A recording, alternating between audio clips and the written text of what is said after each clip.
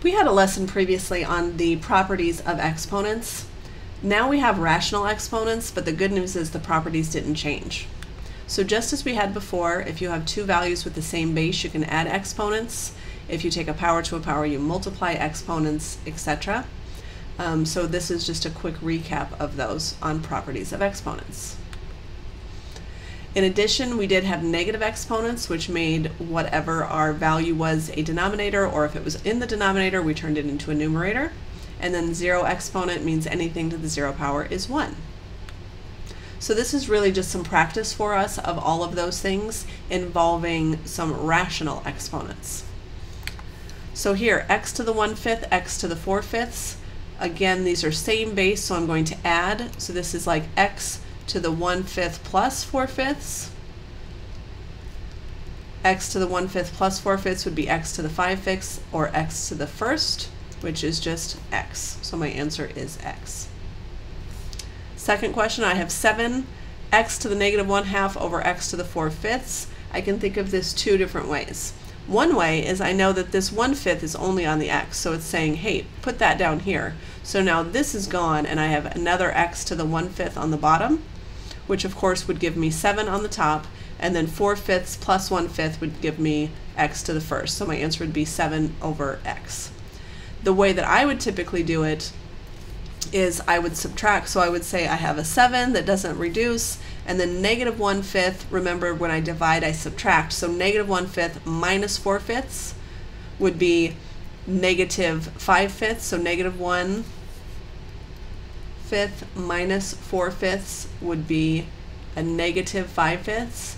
So that would give me x to the negative first, which of course would tell me that the x goes on the bottom. So a negative exponent goes to the bottom. Whichever way you think about that is just fine. And then I've got a whole mess of stuff here. Remember when I have an exponent on the outside, everything is going to get that power. So I'm going to have 3 to the 4th, which I'll reduce further in a moment. And then I have x to the 1/2 to the 4th, which means 4 times 1/2, so that would be x squared. Y to the 1/3 times 4, so y to the 4/3. And then z to the 3/4 times 4, so that's z to the 3rd.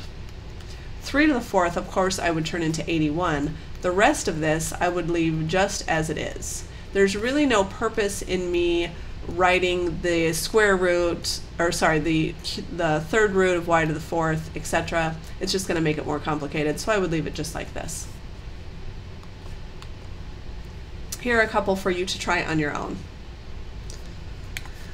So the first, again, I have the same base, and when I have the same base, I'm adding exponents. So I'm adding a 4th and a 1/2, which I of course would then turn that into 2/4. So that would give me x to the 3/4. Now if I wanted to, I could say that's the 4th root of x to the 3rd, but I would probably leave it just like that. For this one, again, I'm reducing, so I would divide the 3 and the 6, I would reduce to 1 and 2, just like I normally would with any fraction.